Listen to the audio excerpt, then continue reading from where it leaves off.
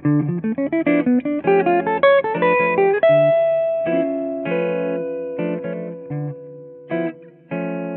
can be really useful to have different ways to approach the same chord, because that means that if the chord comes along several times in a song, or if you want to play more choruses, then you have that as a variable as well, and you can get a new sound out of that, not only by playing new lines. In this video I'm going to go over 3 different ways to approach a minor chord. So that's the kind of thing where you will probably use it on a song that's in a minor key, so something like a minor blues or Summertime or Invitation. And there are fairly common ways to approach the minor sounds, but they're also different. And I'm going to go over some lines and talk a little bit about the notes and the scales that you should use. But I'm also going to talk a little bit about phrasing and the melodies that you make, because I think that's just as big a part of the sound. So it's not only about what the notes are, but it's also about how you use them. The line that I played in the beginning of this video is using melodic minor as a minor sound. This is a very common thing to use for tonic minor chords in jazz, and has been for a long time. If we look at the melodic minor scale, so the D melodic minor scale in the 5th position, then we get this scale.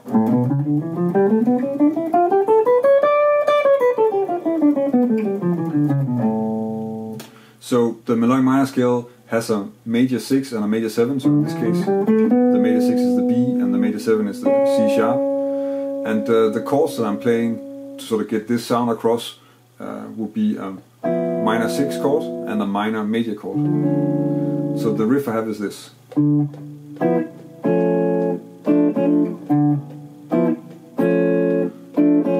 So really sort of sitting down first on minor 6 with a 9 and then a minor major sound. And in the line I'm also emphasizing this. So the line is constructed out of first this arpeggio, which is a D minor major with a 9. And then we get a G major triad, again with the B really present. And then we get an F augmented triad. And then the last triad is basically an E minor triad, again with a really clearly a B. And then I end on this E. So melodic minor is really connected to sort of a modern jazz sound. So you might as well use some of the melodic techniques that is associated with that style of music. And that means using something like triad pairs, like I'm doing in the line. So in this case I'm using an F augmented and a G major triad. And that will sort of spell out. You want to, of course, really emphasize the C sharp and the B, so that's one good way of doing that. Another thing that's important is to use arpeggios with extensions, which is the D minor 9, a D minor major with a 9. And also it can be a good idea to check out some of the sort of larger arpeggio constructions, like a drop 2 voicing like this, even though that's not what I'm using in the example that I gave here. The next example is the Dorian scale.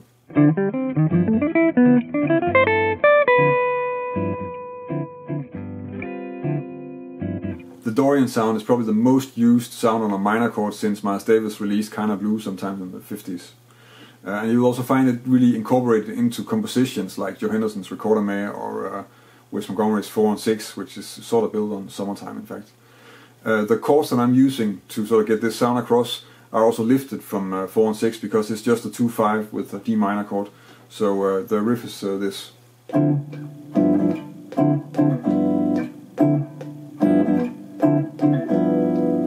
And if you have to play a D Dorian scale in the 5th position, which is of course the same as a C major, you will get this scale.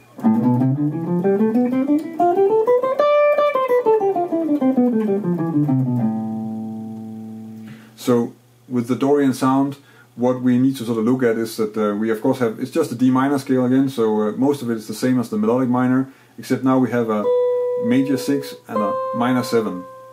If you combine the two in a chord, you get a D minor with a 13, so something like this, which is of course something you will find in some songs. Hancock uses it a lot, Bill Evans has a few songs where it's in, like Time Remembered. But I think also a lot of the time, because it's coming out of the Dorian sound and using that as sort of a modal sound in that kind of situation, is something that's also coming along together with Coltrane and McCoy Tyner. So if you're playing on this, then using stacks of fourths is something that's really useful.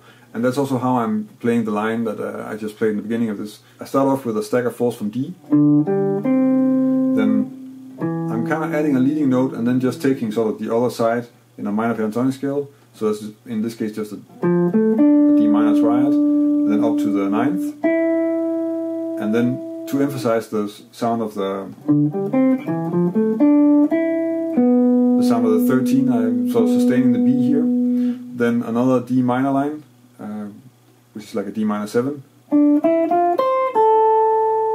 and then again emphasizing the 13. You're probably already used to playing a Dorian sound on a 2 chord in a 2-5-1 cadence. But here you want to use, of course, the same things, so just a D minor 7 and an F major 7 and D minor pentatonic and all those things that you normally use on a 2-5-1. But you want to combine it with also just really sort of bringing out that 13 sound so that you can hear that the scale has that major 6. Probably what you want to do is just to make lines with all those sort of normal structures that you're used to. So use the D minor 7 arpeggio. So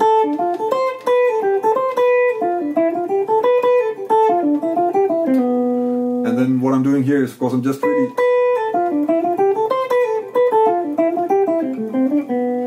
using that, like bringing this out, repeating that note, or ending on it down here, and in that way sort of getting both the D minor 7 sound, but also really that 13 out there, and that's going to give you a more sort of stronger sound than just playing a D minor as you would in a 2-5-1.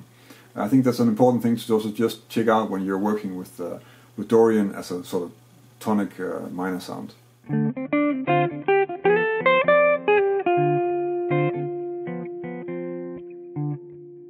So in this last example I'm using the blues scale as a minor sound, and the blues scale in this case is actually more of almost like a special effect, and it doesn't necessarily connect too well with the song and stuff. It's really just something that we're putting on top because we can add a different sound.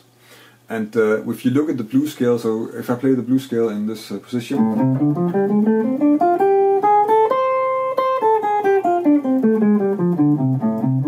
then they're all notes except for this A flat, that's anyway sort of a passing note. They are notes that are just already found in Dorian. So the main thing that you need to work with when you want to get sort of a blues sound across is how you phrase the notes. It's not so much about the notes themselves, but it's more about how you play them. So since I don't really have any chords, then the riff that I'm playing behind the blues is also sort of using that idea a little bit, and it's basically just using Dorian as an example. So then you get this.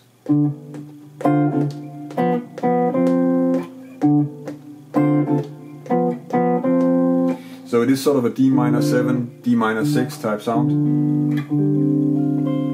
Also because the other place where you would expect to find blues is where you have like a minor sound on top of a major chord. But right now we are already on a minor sound, so we're not really going to get that. But at the same time, you can still just with the phrasing get a lot of it, and I think it's a way of playing that you're probably already familiar with. And it's definitely something that you also want to have in your vocabulary, also when you're playing a jazz standard. I mean, if you check out, again, Wes's solo on 4 and 6, or actually any of his 3 or 4 solos on 4 and 6, there's always going to be stuff that's blues related.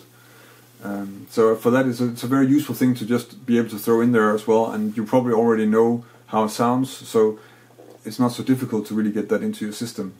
So the line is just using, most of the time, actually the D minor pentatonic scale, and then with the flat 5 as a sort of a leading note. So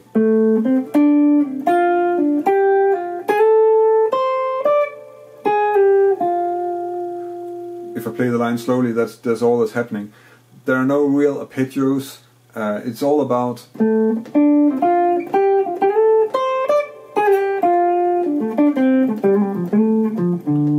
phrasing, I think. So it's more about the slides, sitting in the groove, and also making dynamic differences by using hammer-ons and pull-off.